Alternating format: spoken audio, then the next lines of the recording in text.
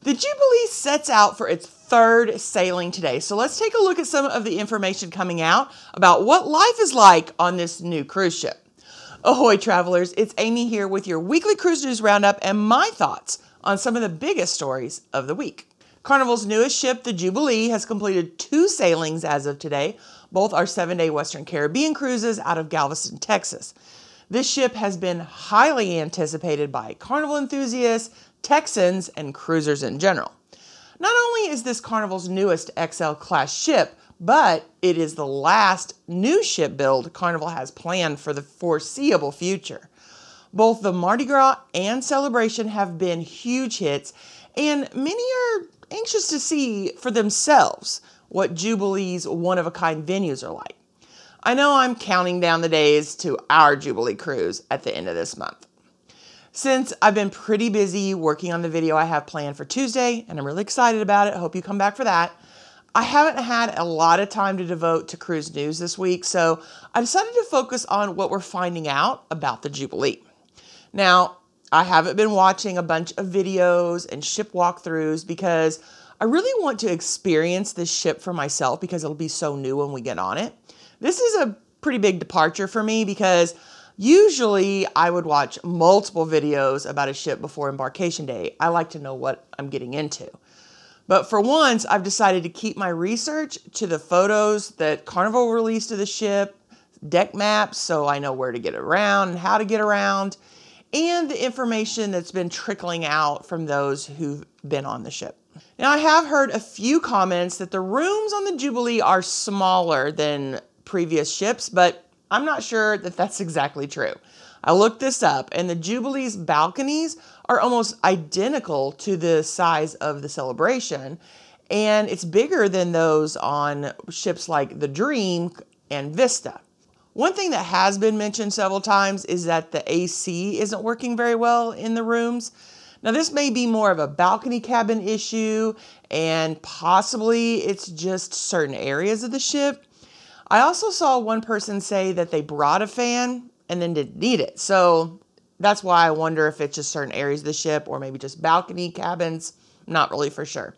This was actually brought up on John Heal's Facebook page for one of his daily Q&As this week. One person said, aboard the Jubilee now on the 10th floor, our room has been continuously not a comfortable room temperature. It's hot. Went down for a fan, 0 available. Obviously, I'm not the only one.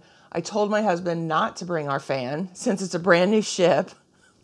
What a mistake. Bring your fan just in case. Yeah, we had maintenance come in 3 times. John Heald responded and said, hello, thank you for letting me know. I'm sure my colleagues have done everything they can and have monitored the temperature. Pretty sure John Heald does voice to text. He mentioned it recently and does not go back and double check. We don't have fans available unless for medical emergencies. So yes, we do always recommend people bring their own. I'll speak with the management now and ask somebody to speak with you. Let me see what you have reported and what they have done. Thank you for taking the time to write to me. I hope overall you've had the most wonderful time, and I will be here if you need anything. And the person did say, yeah, we're not letting this bother us. We're not letting this ruin our cruise, but it is hot in our room. Regardless of whether or not our room ends up being hot or they get this fixed, I will be sure to bring my portable fan.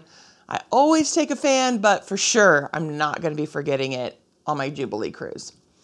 Now, apparently there were internet issues on the most recent sailing, not the first sailing. Everybody said it was great for the first sailing, but this one that just debarked today, there have been reports that the internet was down for a day or two, and Jubilee should have some of the best internet out there with Starlink and the new 5G connection that Carnival's working on across their fleet. Hopefully that was just a fluke and it's already been fixed. According to one passenger, Wi-Fi was affected for multiple days. Now, I don't know if that was continuous or kind of off and on. And I think based on some of what I've seen, it wasn't like just we couldn't use it for 3 days straight. I think it was kind of an off and on thing. But they said they only received a refund for 1 day, which might make sense if it was off and on. I really don't know because it's kind of conflicting reports and nobody's being super specific. Now, internet is expensive on a cruise ship, so I can only imagine how upsetting it would be to pay for that, not get it, and then only get reimbursed for 1 day. Remember though, when you book some of the first sailings on a new ship, you're bound to come across some bugs that need to be sorted out. That's just the reality of it. In the past, we've been known to book spa rooms or a spa pass, but with Jubilee Spa being located on deck 5, it just didn't seem like the experience would be similar to what we've experienced on ships like the Dream. I think that was a good move on our part based on some of the comments that I've been seeing. There have been complaints that the thalassotherapy pool is too cool and it's not enough jets in it, that the therapy rooms are way too crowded and they're very loud. And since the area is no longer located on those top decks, it's dark and windowless, which is sad. Now, there was an entire discussion on whether or not the Jubilee had enough country and western music for a Galveston ship. I kind of got tickled at this back and forth, especially since I can't stand country music, at least nothing made after 1994. In my opinion, that's when country blended with rock and there was no reason to go listen to the country station if they were going to basically incorporate rock into it. You had Shania Twain, who had the same songs on both stations, and you see a lot of crossover now, and I'm just not into this newer country. I say newer, but 1994, good grief. I'm so old. That was the year I graduated high school. The problem is country music to me is like fingernails on a chalkboard.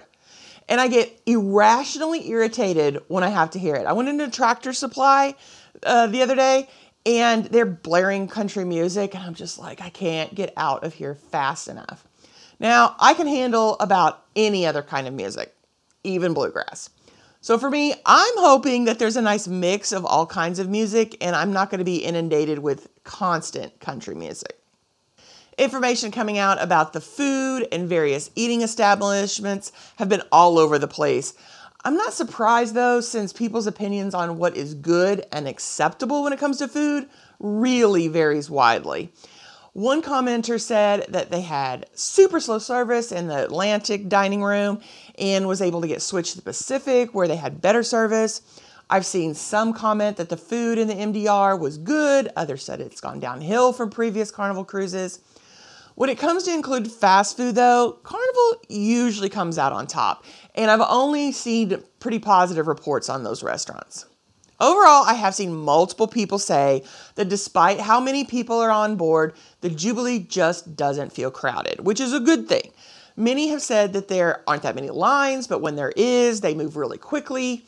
And it sounds like Carnival's made some adjustments to how things are set up in order to relieve issues that have been seen on other ships. I can't wait to get on the Jubilee and find out for myself which of the complaints and rumors are true. But until then, I'm going to be checking out the discussions to make sure that I'm prepared without spoiling surprises that Jubilee has in store for us. Are you one of the few that have already been on the Jubilee? If so, drop a comment below on your experience. I would love to know what you think.